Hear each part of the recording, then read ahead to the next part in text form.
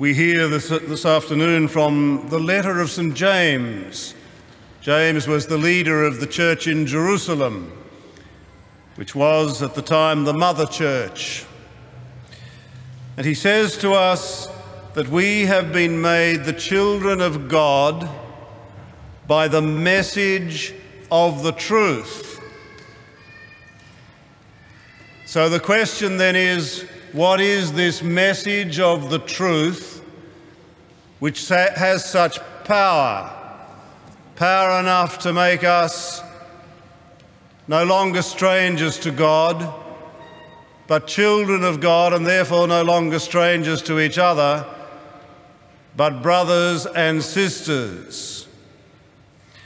James himself gives us a clue when he says at the very end of what we have heard, pure, unspoilt religion, and there is religion which is impure and spoilt, but pure, unspoiled religion, he says, in the eyes of God, is coming to the help of orphans and widows. Now, in the Bible, orphans and widows are true stars. And the Bible makes a great fuss about orphans and widows because at this time and in the world that gave us the Bible, if you were an orphan or a widow, you were seriously vulnerable. There was no social welfare. Therefore, the Bible makes a fuss about orphans and widows because they tell the truth of human vulnerability. I stand here and look at this great gathering in the cathedral, and I see a gathering of widows and orphans, all of us, starting with me, because we are all very vulnerable. And to the extent that I deny or run away from my vulnerability, I line up with the scribes and the Pharisees who say they are strong and they can do it all themselves. What fools, what hypocrites, says Jesus. So the first part of this message of truth which makes us children of God is the truth of our vulnerability, much more vulnerable than usually meets the eye. But there is a second part of this truth. And the second part is that the real God comes to meet us precisely at the point where we are most vulnerable, precisely at the point where we are weak and wounded. At that point, God embraces us and turns our weakness into strength and our wound into a fountain. This is the God who has made himself vulnerable, weak and wounded, so that we might be healed and strong.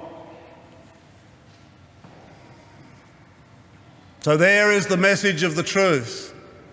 We are deeply and permanently vulnerable, but we are infinitely embraced by a God who makes himself vulnerable with us. This is the God who takes flesh, who becomes one of us, a God with mud on the boots.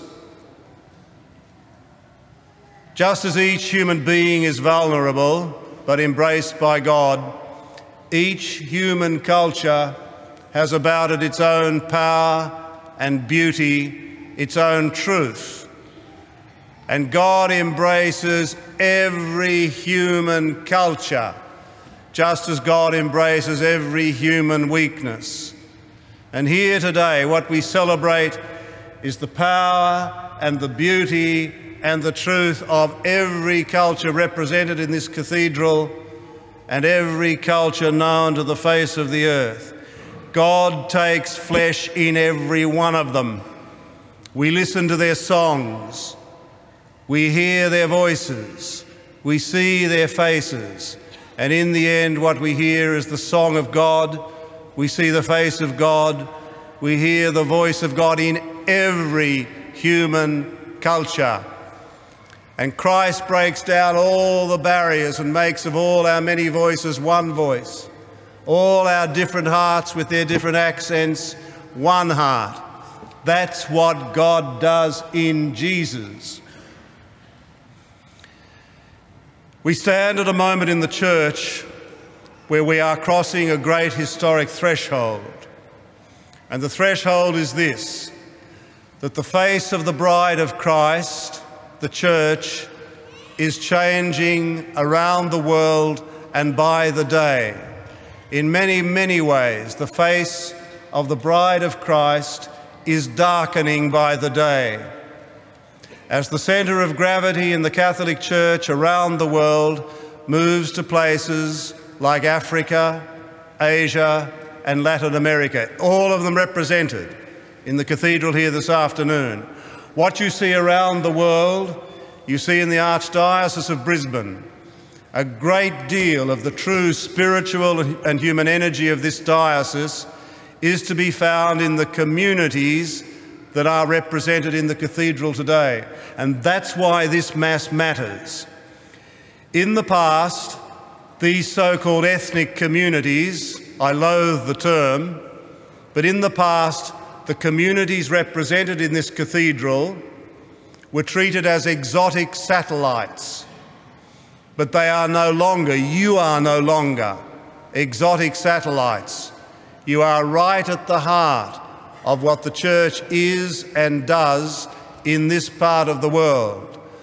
And that's why I, as Archbishop, am keen to do whatever I can to bring the energy of your communities right to the centre of the stage in the Archdiocese of Brisbane, not on the margin.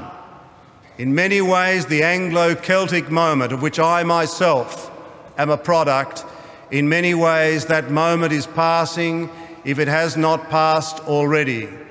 The future of the Church in this country, in this Archdiocese, and indeed right around the world, lies in other parts of the world than that from which my forebears came.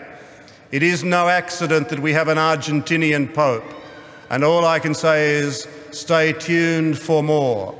I'm not sure where we're going, but I know we're going somewhere, and I know we're going somewhere different, and I know that God is leading us into that future. Uncertain it may be, but in many ways exciting, even exhilarating it is. So here today, we look back on the journey that has led you and your communities to this country, and we praise God. We praise God too for the indigenous cultures of this land, and I thank David for his welcome to country that began this celebration. But to the many cultures that have come here and have put down roots in this soil, for that too I praise God here today. And my praise becomes a prayer that these cultures will all become the single culture of God in this land, and that all our many voices will become one voice without losing any of their difference. All our hearts will become one heart without losing any of their differences, so that from the Church, in the future as in the past, but with different accents and different songs, there will rise the great chorus of praise, who of all the peoples of the earth makes a single people who understand that pure, unspoiled religion is living that message of the truth that draws us to this moment today. Amen.